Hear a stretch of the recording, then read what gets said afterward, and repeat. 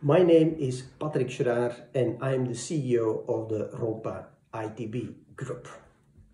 Some of you will remember my first video in April of this year. It was in the middle of the first wave of corona infections. Today it's October 2024 and we are in the middle of the second wave here in Europe. And I decided to give all my stakeholders an update on the situation in our company. Now, first of all, it's maybe good to have a look at our sales levels during the last months. This graph shows our turnover of the total group during the year 2020. So here is January and here is December of this year. The blue line on 100%, this is our original budget for this year. So what you see the orange line is the actual sales levels. So what you see is in the first 2 months, we were a little bit below budget. Then in March, the corona crisis started and you see that our sales went down. And this point is May of this year and it's at the level of minus 40% compared to the budget. After May, the sales went up and this point is August of this year. So you see that we had a steep recovery and in August, September and October until today, you see we are roughly on the budget level. So a high demand here and a fast recovery. And this fast recovery, not our customers, did expect this fast recovery.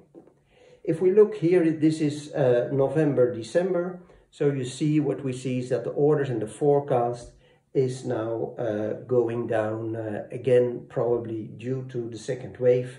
And it's still difficult to predict what will happen in the beginning of next year. Let me give you also an update on the situation of our 6 factories all over the world. And I like to start with good news. It's in our factory in China. As you know, in China there are almost no infected people anymore. So we have a full staff available, factory is running well, demand is good, so absolutely no worries in our factory in China.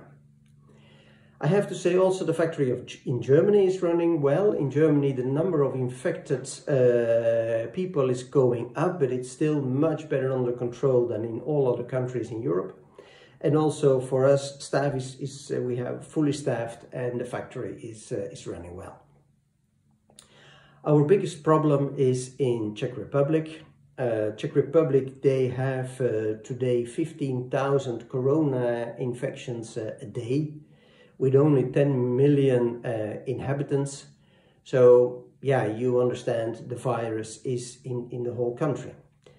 And we unfortunately also have a few infected colleagues.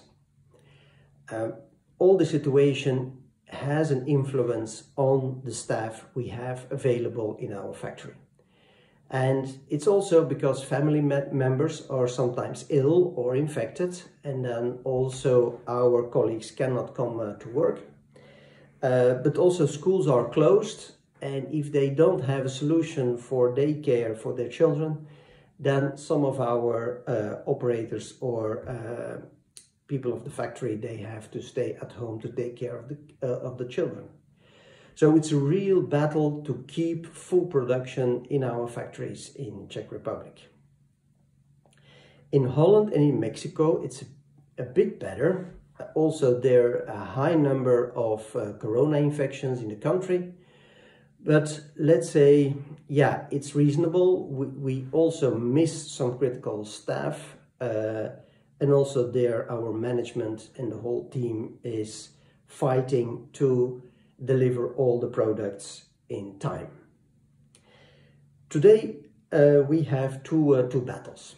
One battle is the battle of to keep all our colleagues safe. And I want to ask everybody of our company, please be careful. Please follow the rules in the factories, but also in your private life. The situation is difficult, and I know it's already for 8 months that we have to live in a different way, but unfortunately there is no other solution than changing our behavior and reducing the number of contacts and keeping the distance to our colleagues and our friends. Our second battle is to deliver in time. As you could see in the graph, we have a high demand, and in almost all our factories we miss critical staff. So we have already some escalations, and I want to tell all our customers that we are aware of it, that everybody is stepping in, including myself. It's now our important goal to deliver everything in time and to get rid of our backlog. It's important that you share your priorities and that we can use our capacity for the products that you really need.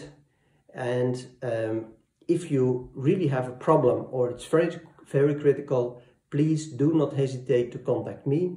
I cannot make promises up front, but I will dive in it, I will look at it, and I will see if I can help you and make the right priorities and the right decisions.